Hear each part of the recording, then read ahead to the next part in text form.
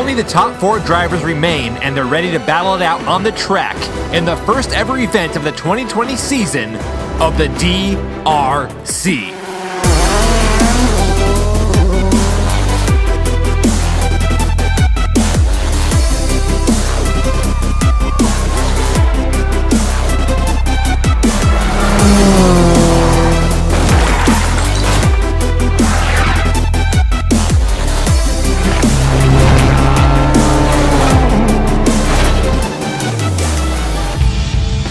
Excitement is in the air as the top 4 drivers get ready to take the track here in the final round of the first event of the DRC.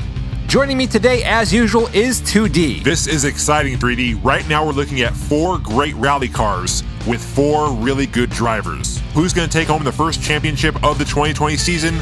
Really, it could be anybody. That's right, there's only a 3-point spread between 1st and 4th place. A bad run from any of these drivers in today's race could be disastrous. Yeah, there's really no room for errors today. All the points in today's race will be scored the same way they were in the previous rounds. 1 point for each checkpoint and the finish line, 2 points for a first place finish, and a bonus point for catching big air at the end. The drivers will once again be going head to head. The way they're matched up is determined by how they rank in points. Up first, it's a bird. It's a plane. It's Superman Stephen King driving the number 8 Ford Escort Rally. He's the current leader with 26 points. He'll be going up against Jeff Gordon in the number 24 Volkswagen Scirocco. Stephen King suffered a bad wreck in his first race of round 3 that almost completely took him out of the competition. Yeah, that was the worst wreck in the DRC to this date. Yeah, it was pretty awesome. What may have been even more awesome was his comeback in the second race, passing up Kieran Moran mid-air and then getting that big air bonus at the end. Once again, that's why they call him the Superman. Jeff also had trouble in the first race of round 3. He managed to make it past the finish line but got stuck behind Muscletone 17.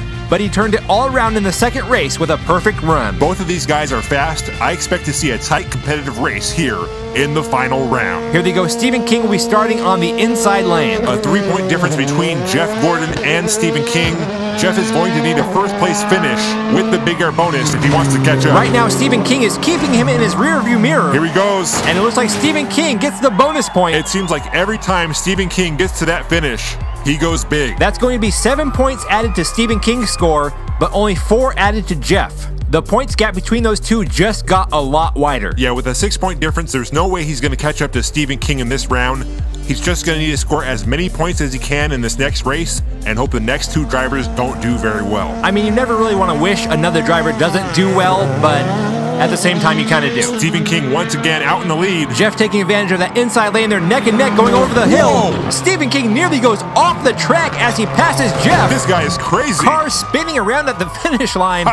I don't even know what's going on here. It looks like the officials have awarded the win to Stephen King, but we're going to need to see a replay of that. Stephen King with a nice lead here going into the finish, and look at that. Looks like King lost control and Jeff just had nowhere to go. Kind of reminds me of what happened in the last round with Muscletone 17. Yeah, Jeff once again helping his opponent get past the finish line. Let's take a look at the scoreboard. Jeff adds 8 points to his score, bringing it up to 31. But look at Stephen King. 13 points added to his score, bringing his total to 39. Wow, an 8-point difference. It is not looking good for Jeff Gordon. Yeah, even if he made it into the final race with Stephen King, that is just a huge points gap. Up next, representing the French, is JC Calma in the number 1 Lancia Stratos. The French? What? Bonjour. I'm not even going to ask. JC Calma will be going up against his rival from round 3, Dylan, in the number 5 2008 Lancer Evolution. JC Calma got smoked on the track in round 3, but his consistency throughout the entire event has given him more points than Dylan. So far, slow and steady has been his strategy, but he's going to really need to step on it here. Yeah, with only 1 point separating the two of them, he's going to need a first place win. Right now, it doesn't look like that's going to happen as Dylan pulls way ahead down the track. He gets a lot of air going over that hill. JC Calma following, but he's not even close. And Dylan takes the first place win, and I think he got the big air bonus. Yes, he did. That's a big win for Dylan. With 31 points, he's now tied with Jeff. If he can maintain his lead over JC Calma in the next race, he is guaranteed a spot in the final race. Right there you can see Dylan completely past the finish line before his car makes contact with the track. JC Calma once again makes it to the finish, but now he's down by 2. He's going to need a first place win here to stay alive. You know, the way he's been driving, I don't think he's going to do it. Dylan with an even bigger lead this time. JC Calma still at the top of the hill. Dylan just needs to keep it under control right here. I think he's got it. Here he goes, and Dylan will be... Whoa! hell is that? What the? Oh my goodness. Where did that come from? I don't know. That appeared to be JC Kalma's slowest race, and yet he got the biggest air of this round. How did he do that? Look at how far down the track Dylan is over JC Kalma. Dylan gets the big air bonus, but look at this. Wow.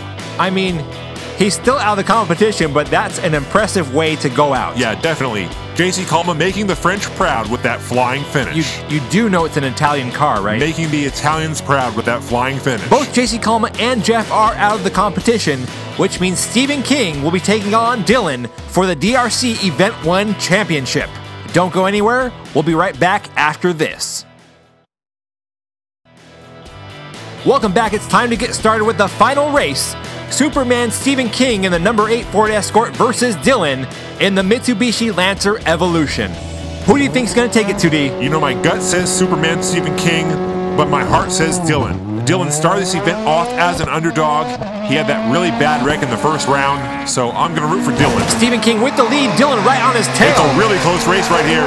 And there it is! Superman! Leaping over buildings in a single bound, Superman Stephen King with the huge air at the end. And what happened to my boy Dylan? That is not good. He didn't even get the finish. Yeah, what was a 1-point difference between these two has now grown into a 5-point difference. Ouch. Even if Dylan gets a perfect run on this next race, that by itself won't be enough if Stephen King makes it past the 3rd checkpoint. Well, we have seen him wreck before. Come on, Tootie, we don't want to see that happen to any of our drivers. Hey, I'm just saying, it could happen. I mean, anything technically could happen on this track, but it's going to take a real miracle for Dylan to even tie Stephen King at this point. What do you think is going on in his mind right now, 2D? Oh, I'm sure he's kicking himself over that mistake. He really needed to finish that race with a big air bonus to really be in contention here. But I think right now he needs to put it all on the track and hope for the worst for Stephen King. Come on, 2D. What? That's the only way he's going to catch up. Dylan flies past the first checkpoint, and so does Stephen King. Dylan's got some real speed here. Whoa! Dylan with a strong finish. Wait, what just happened there? That didn't look right. Stephen King slamming into the back of Dylan's car while it was upside down. I'm hoping he just had a mechanical failure with his brakes, but that kind of looked like some unsportsmanlike conduct. Yeah, I mean, it looked like he had control over his car coming over that finish line. I agree. Let's look at it again. Here goes Dylan with a huge flying air finish at the end. He knew he didn't have a chance, but he still put on a great show for the fans. You've got to respect that. But now look at Stephen King just cruising in over here. Yeah, I don't know. I mean, even if his brakes were shot, it seems like he still could have steered his car over to avoid that collision. Yeah, we're going to have to wait for the official word of what happened there. But Stephen King is our winner with 50 points. Congratulations to the King. Dylan finishing the event with 48 points. Not a bad score there at all for Dylan.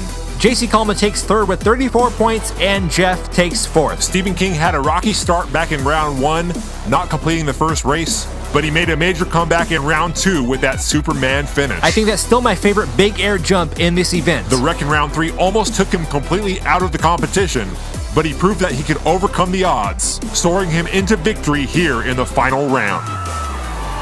And there he is, your DRC Event 1 champion, Superman Stephen King, the driver of the number 8 Ford Escort Rally, driving for 3D Botmaker Racing. I'm hearing some boos. Yeah, a mixed reaction from the crowd as the Superman takes his first championship with a little bit of controversy.